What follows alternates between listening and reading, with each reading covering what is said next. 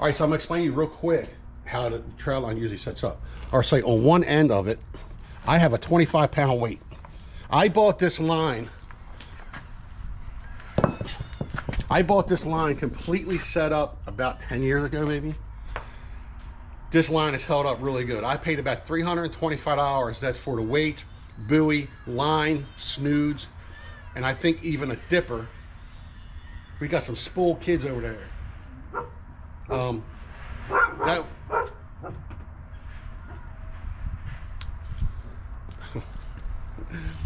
We bought the buoys, weight, line, everything with a dipper, and everything for $325. That's about 10 years ago.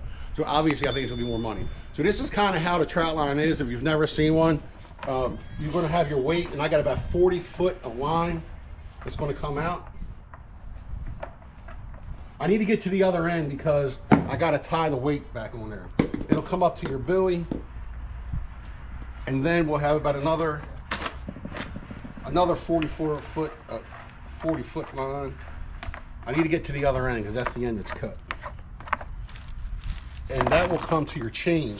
This chain here actually hooks to your trout line where all your bait's on it, and this is what actually holds it on the ground. So it'll go up to the buoy, then this will come down and hold the line on the bottom. All right? And then once you get to the end of your line, this end, and you're just going backwards the same way. This is gonna be the beginning of the line, 40 foot.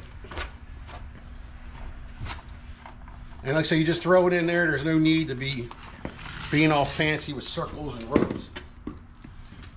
No need to be fancy.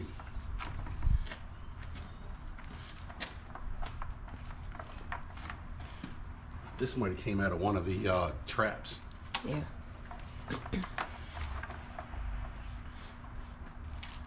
He's actually got it.